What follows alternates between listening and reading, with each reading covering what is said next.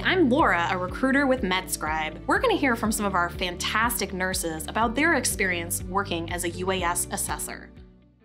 This role, I'd heard from a colleague, sounded ideal. Just from my experience working in home care, it seemed like the next logical step for me. I chose to work with Med-Scribe because I wanted to stay in the home health industry, but I was tired of seeing 6, 7, 8 patients a day. At my old home health job, I did paperwork for hours at home. You get 2 appointments for the day, 1 for the morning, 1 for the afternoon. You are allotted 3 hours for each appointment. And because of that, you have no reason to take home any work with you. You complete it right there.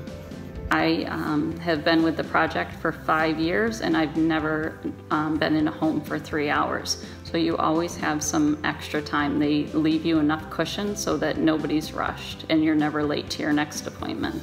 There's a lot of commitments in home care type of jobs that you don't find in this role. And so I find the balance with work and with family and making commitments I can do relatively easily. One of the biggest challenges being a nurse is getting paid time off. And that's not an issue when you work at Med-Scribe. It's very simple to request time off and to have it granted for you.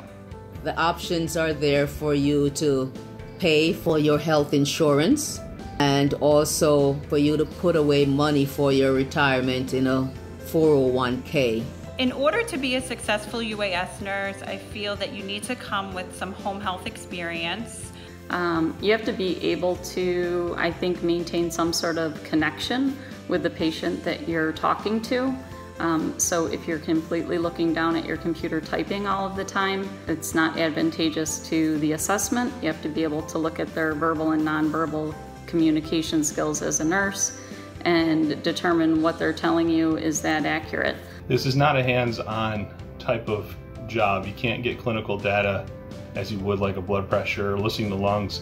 So you really have to rely on those interview skills and observation skills. But I think that the ability to work independently, to work timely, and to ensure that you're meeting task deadlines is very important as a UAS nurse. Staff education is top-notch. I've been a nurse for 25 years. If you're chosen for the position, you have 1 month orientation in which you are in the classroom with people advising you on how you go about doing assessment. And then you spend a week at home just finishing up the modules to get your certification for the UAS assessment. It was a bit challenging at the beginning, but as you practice, you become perfect. So as you continually do it and do it again, it becomes second nature. I had no issues being on my own. I was very well prepared. Someone's always available for you. The supervisors are very responsive, especially for my team. If you have a question, there's lots of support to get your questions answered. Always had somebody that emails me, calls me, or texts me back within a very short amount of time. What I like best about the job is the autonomy that it gives me, and really just the satisfaction of helping people to be able to link them up with services that can help them stay in their home. There is a lot of positive to this job. I sleep better. I eat better and I am less stressed.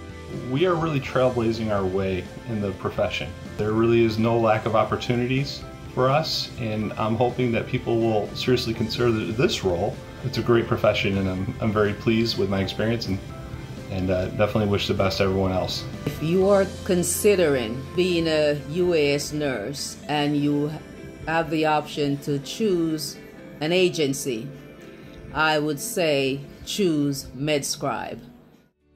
If you like what you heard and you're interested in becoming part of our team, click on the link in the description to apply.